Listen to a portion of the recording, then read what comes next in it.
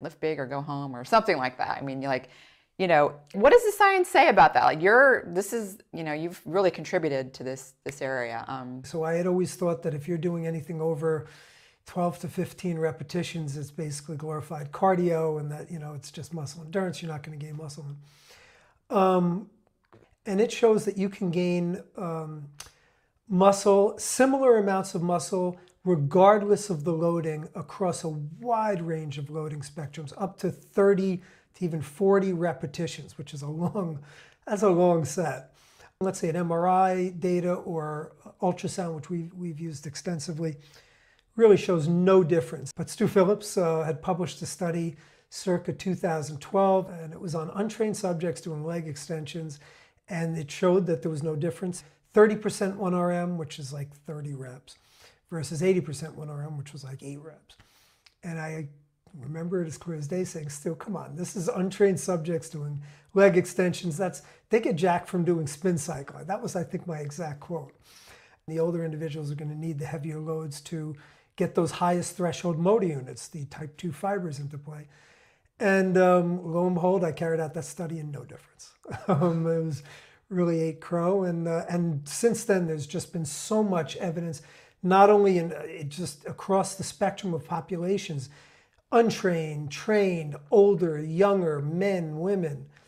And it really is a beautiful thing because it provides so much flexibility and options for issues like training through injuries. So if you're training through injuries, heavy loading can be contraindicated, and also particularly for the older individuals, because joint-related issues where heavy loading can be very uncomfortable for them and perhaps debilitating, is that the lighter loads have to be taken with a high degree of effort. So they have to really, the last few reps are difficult to complete, you're not going to achieve gains. Taking pink dumbbells and just, doing some lifting, okay, I stop.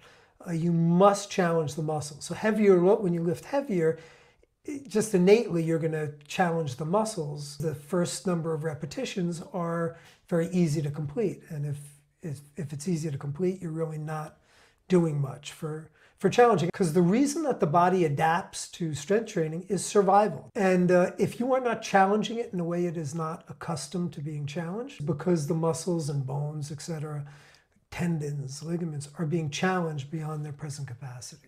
Do we need to train to failure? Is that important? For an operational definition would be the inability to perform another repetition with proper form. And we carried out a meta-analysis recently on this topic, and the bottom line is that that's the bodybuilding mentality of go hard or go home. Every set needs to be taken to failure. The evidence does not indicate that's the case. So certainly you need to train with a high amount of effort. But certainly to take every set to failure is not only is it doesn't show any benefit for hypertrophy, it actually showed a small detriment for strength. So with strength, stopping a couple reps short of failure seemed to have better effects on maximizing strength.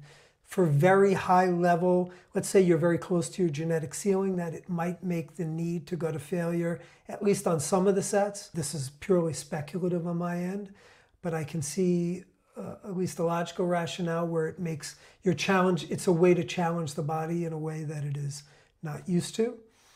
I will tell you that when I coach bodybuilders, I generally incorporate some failure training. Most sets within 2 to 3 reps of failure. So there's a concept called the repetitions in reserve. But my own interpretation of the literature is somewhere between probably 1 to 3 RIR, reps from failure, would be needed to promote optimal adaptations.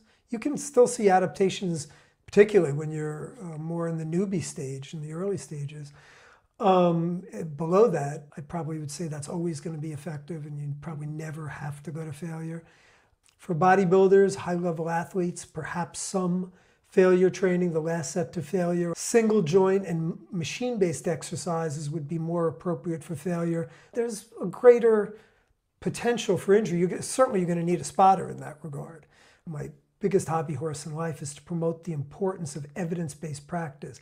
It is not simply deferring to research. Research is never going to tell you what to do. It's going to provide general guidelines, particularly in the applied sciences like exercise and nutrition. What are their genetics? What is their lifestyle, their stress level, their sleep, their nutritional status? So developing a program from the research means to understand the research.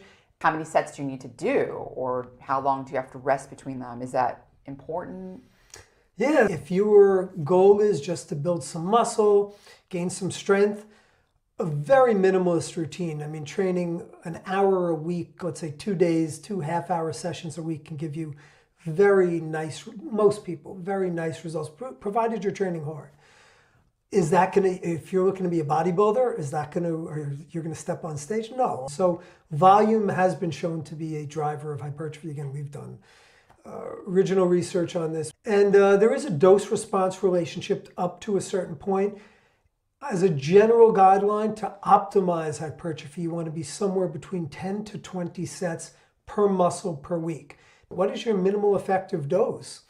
And that was roughly around 4 sets per week, per muscle per week. And I think get probably, for most people, the majority of gains in that period of time. And then if you want more, you're going to have to devote more time.